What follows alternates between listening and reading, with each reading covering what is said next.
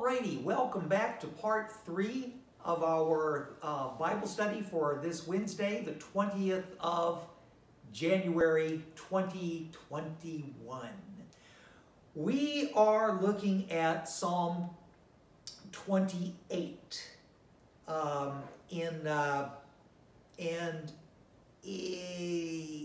la David, yes. And if I misspeak, no, excuse me, 29. I was just going to say that in the Vulgate and in the Hebrew, the numbering of the Psalms is one psalm off. So it's really easy to get, for me, to get confused over whether it's 28 or 29. In the Hebrew, it's 29, and in the RSV, it's 29. So if I say 28, it's because I'm coming back from the Vulgate. This is a very ancient psalm.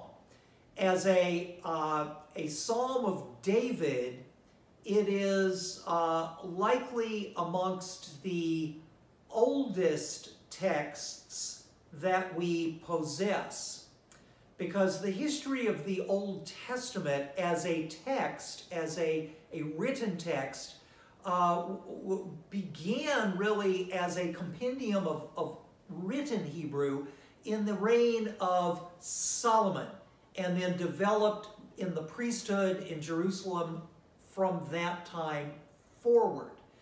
And so during the reign of David, so much had not been done that if you went back to the time of David and you say you worked with say you fought in David's army in the various wars that David conducted as king of Israel, you would find that the Israel as it existed at that time in history was very different from what you might think it would be. Because going back that far, so much had not been said or done. Now let me just give you some examples of that as we look at this, this translation of this Psalm of David. The RSV translates verse 1 as follows: "Ascribe to the Lord, O heavenly beings, ascribe to the Lord glory and strength. Ascribe to the Lord the glory of his name, worship the Lord in holy array." Now, the Hebrew actually, in its literal translation, says, "Give to the Lord." And it is very interesting to me why it's translated as ascribe. They chose to use ascribe to the Lord to demonstrate that it is the hearer who gives to God this respect. It is an item of the respect of faith in the direction of God. Ascribe. I ascribe things mentally. I assign things, you see. Now, to give the Lord something is to assume that the Lord is without that and needs that. And so the translation was simply changed. And you can see this if you read the King James, because the King James, following the Vulgate, the King James Bible is largely a translation of the Vulgate. It's not entirely that, but it depends very heavily upon English translations of the Latin. You get give. It just says, give it to God. Give this to God. And then later on, the decision was made to make it say, ascribe. This part, ascribe to the Lord, O heavenly beings. The literal Hebrew says, Son of God. Who is the Son of God in this context, you see?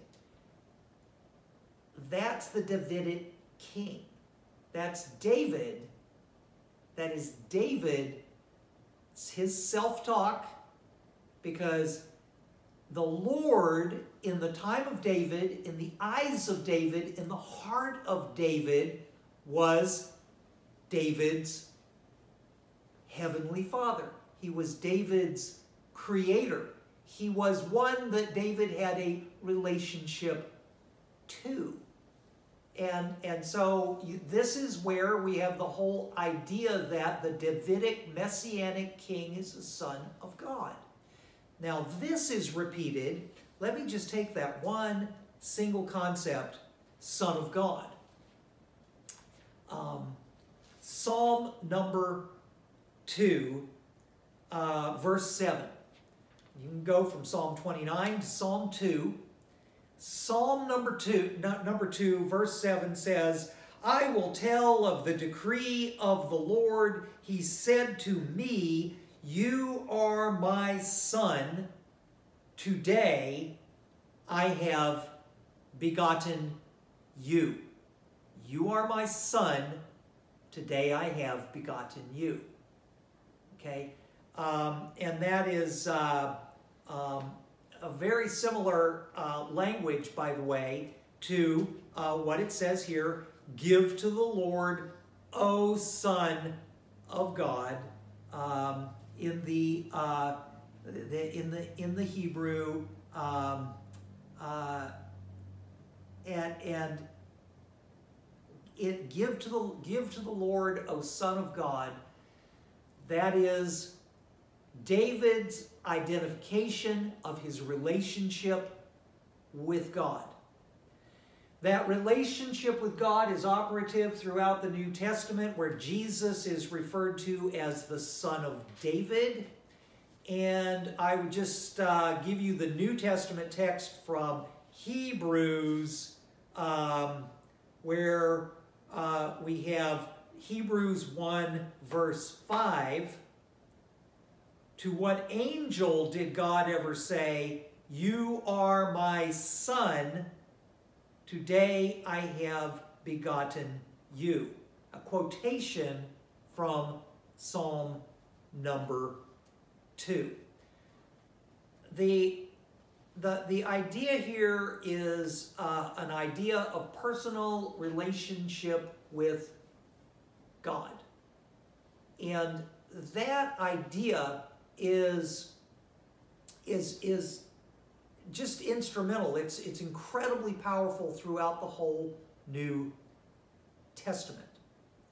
And it's not translated that way. And it's not translated that way because we have various reactions and various counter reactions throughout history to various social processes that occur in the church, outside the church, schisms within the church, different denominations, different attitudes, different belief systems, different ways that evolve, all using the same scriptures, that the translators, and I know very well the mindset of the translators of this RSV, who were very well aware that this text would be used throughout churches, thousands upon thousands upon thousands of churches throughout the world, that this effort they were undertaking in the late 1940s in translating the RSV would be giving us a Protestant English translation of the Bible that would be used generically throughout churches. And I think that the desire was that we didn't want to become too humanistic in our translation, emphasizing where it says, if we do it literally, Psalm of David, give to Yahweh, ye Son of God. Give to Yahweh the listing of the attributes that are given in the psalm. Give to the Lord. Read it in English here, where it says,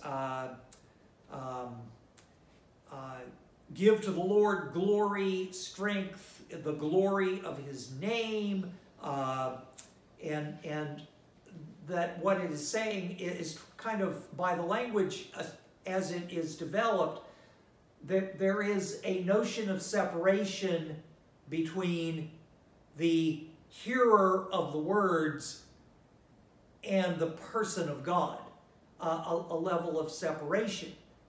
This is something that churches have done in a sense of underlining their own necessity. Going back into the Middle Ages, you have to have the priest, you have to have the minister, you have to have the translator, you have to have the interpreter, you have to have the church. And the church is the intermediary between the believer and the Lord. That separation, by the way, in contemporary society in 2021 is fading. It's fading rapidly because we see the universe, we see the world in a very different way than we saw it even in 1949 when my professors were sitting around a table doing this translation. And I knew them in the early 80s, and so when I speak of their mindset, I think I have some qualification to do that. To literally be at that table in the sense of understanding the implications of the art of translation. Now, I am going to wrap up this part at this point, and I am going to be picking up with the next part in just a minute.